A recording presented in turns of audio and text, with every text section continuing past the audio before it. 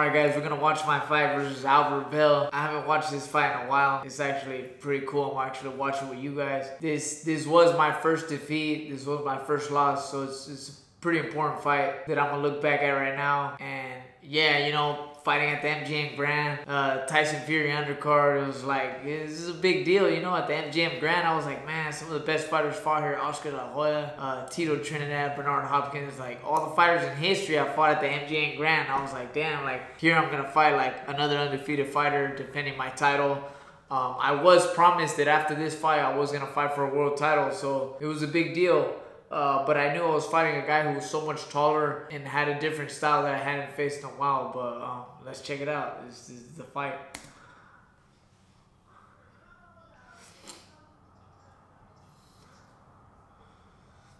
No hand shook. Didn't even look at each other. Like, it was just... There was a lot of tension just because we were both undefeated. So I right away started sticking my jab. I wasn't really trying to land my jab. I was just trying to see where he was at.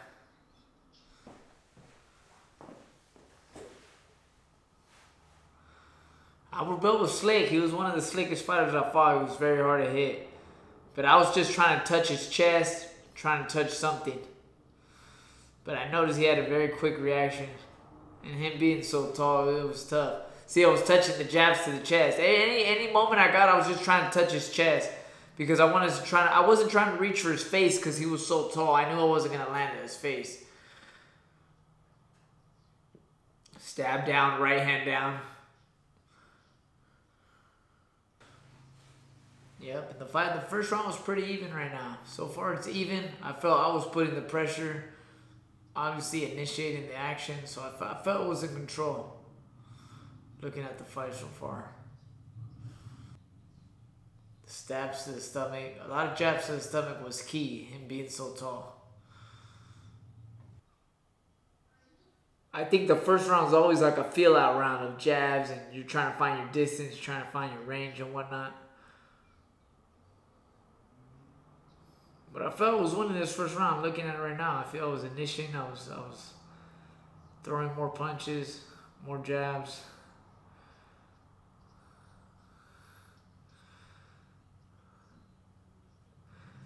And just even hearing back at the fight, I didn't agree too much with the commentators as far as what they thought the first round was. Here we go. We're just second round.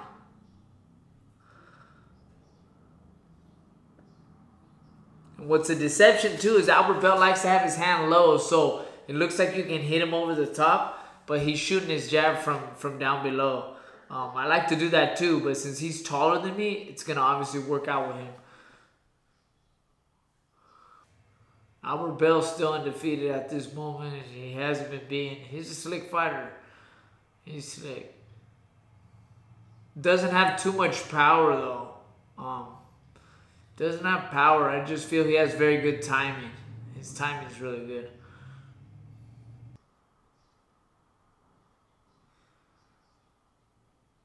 Yeah, Albert Bell did hug a lot on the inside though. He was pretty good at that.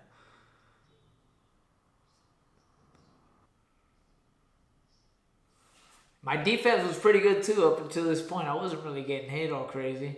It was just a matter of us, whoever was landing first. See, there's a shot I landed.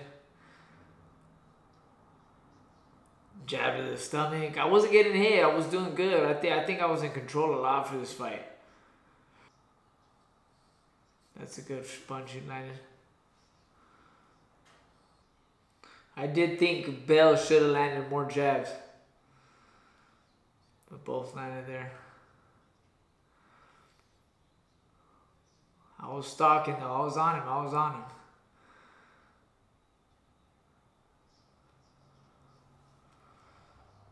Jab to the stomach. I was constantly touching Bell. He was a good fighter. I just feel, I don't know. I feel he caught me one round. He had a good round later on in the fight, but we're going to see it right now. But up until this point, I didn't feel he was beating me. Especially me being the champion. I just feel I was winning these rounds. But he did have very good timing. He was hard to hit. But I was playing smart. I was listening to my coach.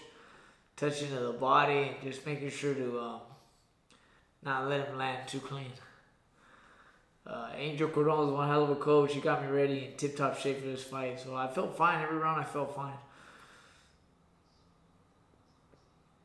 Now you got to see there's a lot of things going on in the fight. Like even leading into the fight, before the fight, you know, you guys are fighting on TV. You're fighting on Tyson Fury's undercard.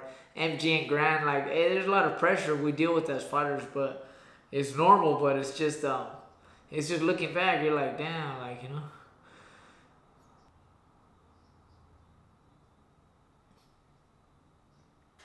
Hands-free, ref was saying hands-free, but yeah. I guess for my title, the fights are 10 rounds, so that's the reason why this fight was 10 rounds, and it was scheduled for 10 rounds.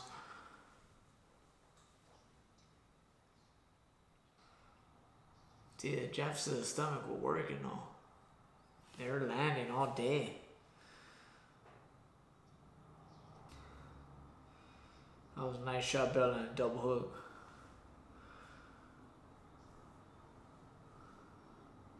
Ooh, another hook he landed. That was a good hook. Yep. At some point, you got to take a risk. You know, you could fight your way and just box, but at some point, you got to test waters.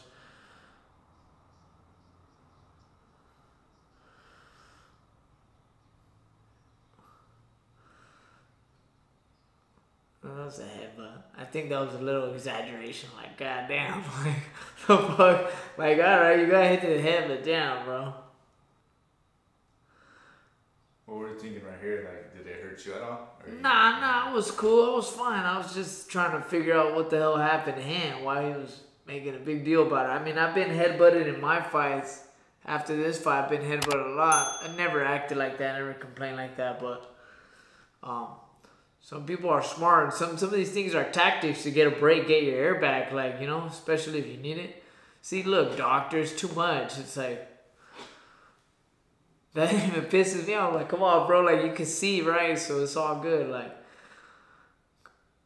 see, you're good, dude, come on. Like, it's a fight, things happen. I was just coming in fighting. It wasn't intentional, it was totally accidental. Ooh, right hand. Fuck.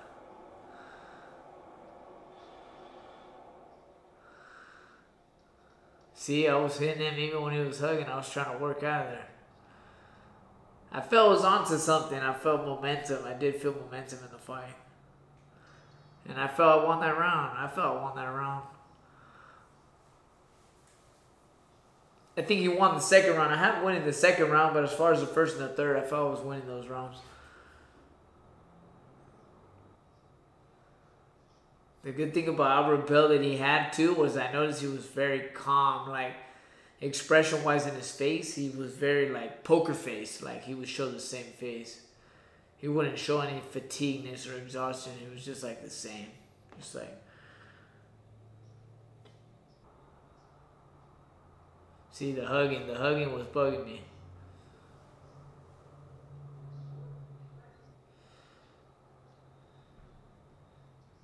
He was good moving on his feet. If you guys notice, I was constantly having to adjust myself.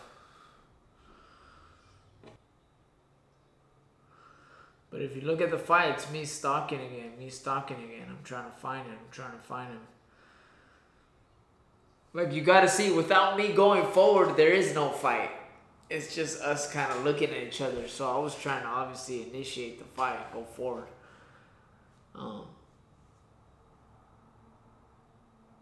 Because after these fights, I believe Albert Bell did have fights, and they were like super boring. And that's even why Top Rank stopped putting him on TV, because he was boring. And then I heard they let him go off Top Rank because they didn't want to like promote him no more. So it's crazy. Styles make fights, so I just feel I was the one initiating the action and making it happen. Oh, right hand, see? And then he goes hugging. Yeah. Hey, but it's a tactic. Hugging is a tactic in boxing. You're able to use it. You can do it. But I think excessively, it's kind of like the referee should have did his job and kind of warned him. Yeah, we had always practiced jabbing at the stomach and then trying to go over the top. Like, yeah, that was kind of like our main thing, was obviously touching down and then sometimes going over. Got me there.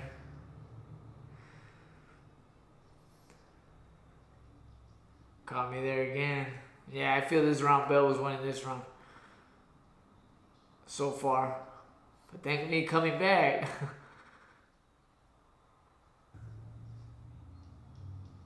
Another right hand. That was sick. Hey, I don't know. That's a pretty even round, though, too. I mean, I don't know who to score for. I'm not a judge. But I guess it depends who you favor as the judge. Who do you like? Do you like the guy going forward? Do you like the guy moving?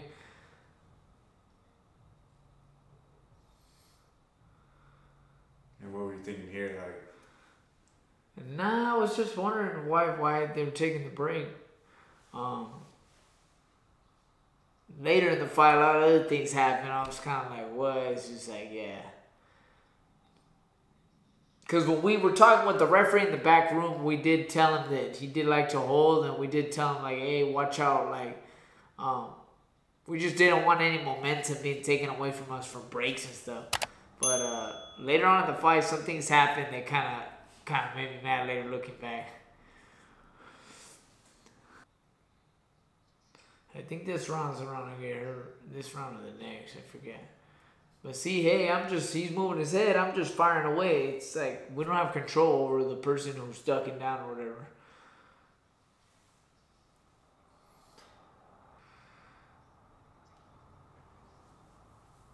Yeah, he had a little pepper jab. It wasn't really like a jab. It was like a little pepper jab. It was crazy. But with the 8-ounce glove, it doesn't matter how hard you hit. As long as that glove is like kind of throwing, like you're gonna feel something. Yeah, a little pepper jab. There it is, that pepper jab. Yeah, a little pepper jab. Throw me off.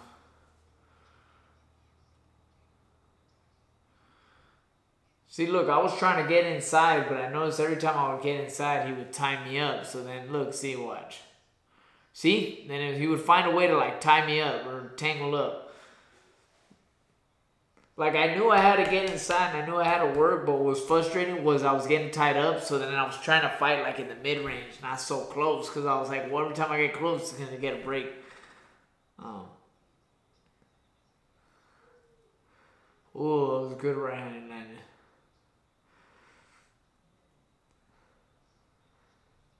Another right-handed landing.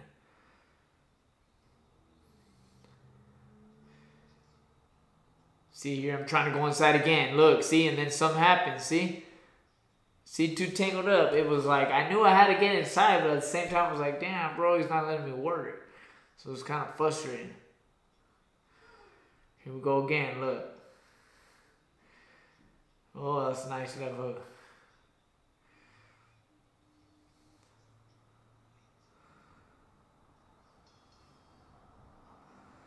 Shit, I thought I was winning the fight so far. Fuck. I think this is the round. This is the round I got hurt in. Yeah, it definitely has some momentum though. I was on it. coming into this round, like when you're in the corner, you're thinking like, all right, I'm up, or you're not even thinking that? Nah, I'm just thinking about doing more. You're not even thinking about who's winning, because even though I knew probably I was winning, I knew that like it's not enough. You want to make it clear, like more clear. Especially when I was fighting someone who was undefeated, I was like, shit, I don't know who they're trying to favor right here. But I definitely knew I wasn't landing and doing what I should, and that I needed to do more for sure. I think this is the round I got hurt in. I remember exactly how it happened too.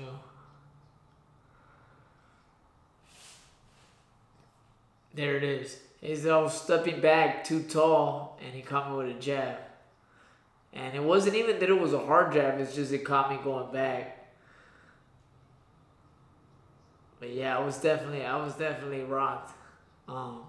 If anyone's wondering how it feels when you have if you ever drink a lot, you get super buzzed where you're like walking around like that, that's exactly how you feel like when you get hit with a shot. You feel like you're just buzzing for a moment.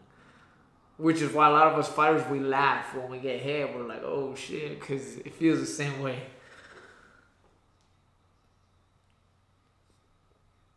But I was fighting on instinct. I was fighting back. It wasn't like I was trying to ask for the break or I was trying to grab. I was trying to like dog just because I was hurt, but I was fine mentally. Like, see, I'm fighting back. I'm not trying to hug. I was just fighting. Because I knew this was my chance to catch him. As he's throwing, I could catch him too. So, again, boxing's a risk, so I was down to take the risk. So even while you were like rocked or something, like where you feel that feeling, you're still like thinking. Oh yeah, your mind's still conscious of like what's happening. Yeah. Because once I had my legs under me, I was like, I'm still hurt, but I'm okay. Like I could still fire back. Like I could probably like hurt him too. Then I turned southpaw.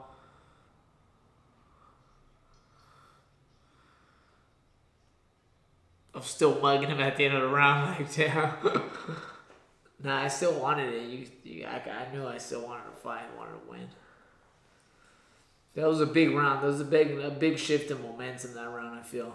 Now I feel I was down. I needed to, like, do something more. For sure, I didn't feel I was winning anymore. Because, yeah, all it takes is one punch, one round.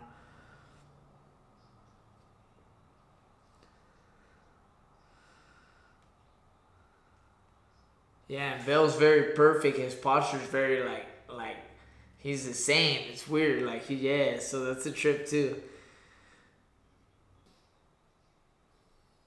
I think it's not really about having, like I'm hearing the commentators not having it's not that you don't have a plan B, a plan C, is that you have a plan A, and when things change with plan A, you gotta like adapt and like maneuver your way. There's not really like a plan B.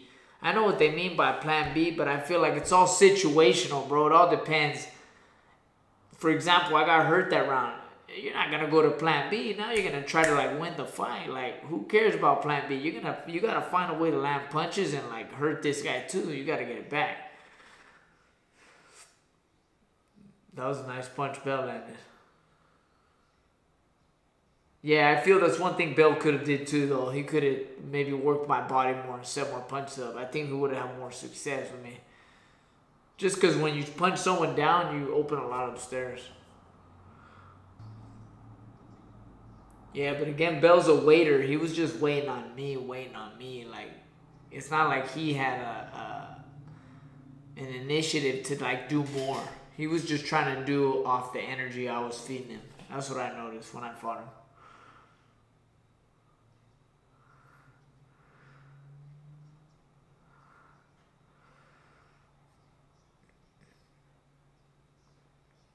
Hey, so even right here before press play, if you guys notice, look at Albert Bell's arm.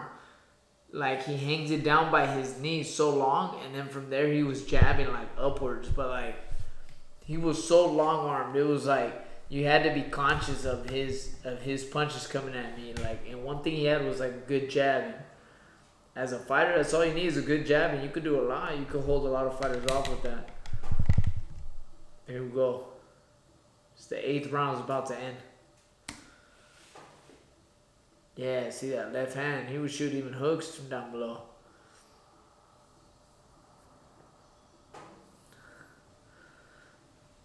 It's 2 rounds. It's the 9th round.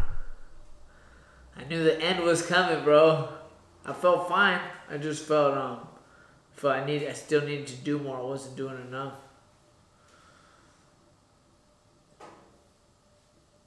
I did feel these last 2 rounds were super important. Me being the champion and me holding the belt.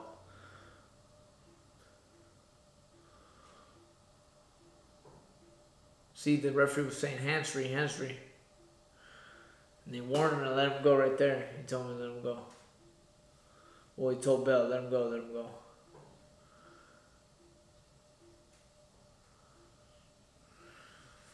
And I know what Timothy Bradley was saying, I need to go to inside, but when I get inside, I'm being hugged, bro. And then we're getting separated again, and then I'm having to get inside. So I was trying to fight like at a mid-range so that I could land punches and not get hugged. Like,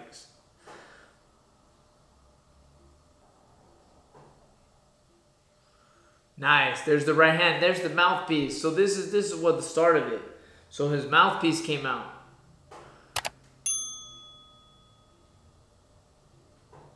See, this is what I didn't agree with, because his mouthpiece came out, but like in boxing, when the action is going on, they're not supposed to like intervene until there's like a calmness in the fight. Then you could say like time. So that's why I was like, what the fuck? So it's all good. It came out. So looking back, I was like, what the hell, whatever. Yeah. See, even the commentators were talking about it. You can't cause a break in the action just because of the mouthpiece, because we're still fighting. Hey, but I feel I landed the shots there. His mouthpiece came out. Another one. This is a very important round for me. A very pivotal point, felt. Hook.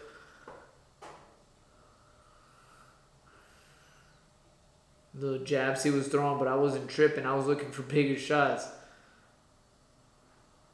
There's a left hook again.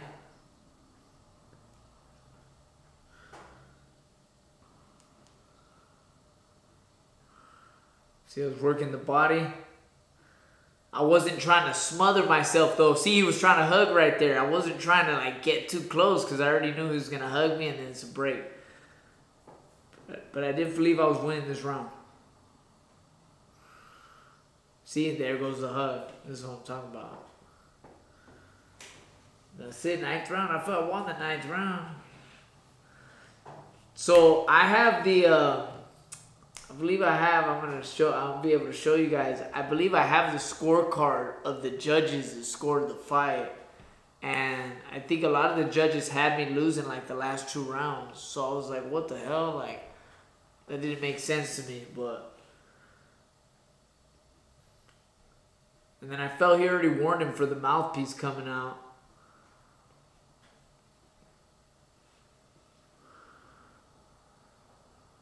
Yeah, I was stalking. I felt him getting tired for sure. I felt him wearing down.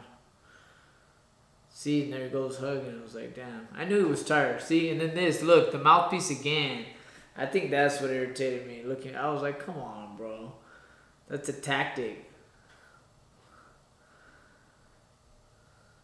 That's hella crafty. Hell yeah. That's smart. I don't even think I could take my mouthpiece out. I don't know what kind of mouthpiece these people have to be able to spit it out. That's crazy.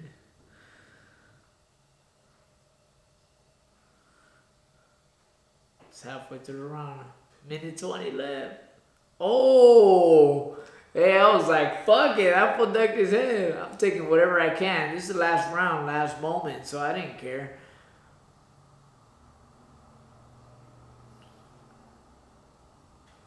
Yeah, see, like they said, he leans down. Come on.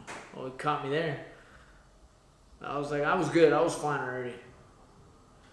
I think I got hurt. Once I got hurt the round by Bell after that, yeah, I was a little hurt, but I felt fine mentally. That was good. We come at the 30-second mark. Oh!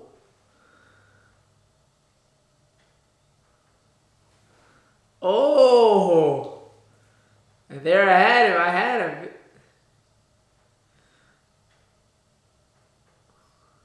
I definitely feel 12 rounds would have suited me for this fight. Definitely would have.